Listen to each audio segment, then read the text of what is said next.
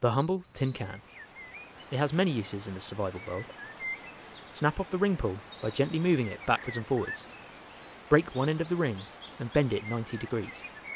Using a stone, sharpen the tip by rubbing it against the rough surface to create a sharp point. Now you have a makeshift fishing hook.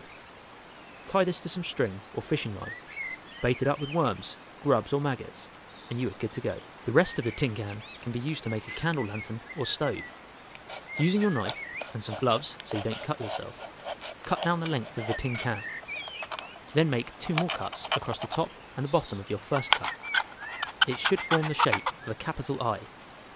Gently fold out the side walls of the can and you have a candle lantern with built-in wind deflectors. If you need to cook food or boil water, simply light a fire and add twigs to the stove. Place your cooking container on top and just keep feeding twigs to keep the fire going.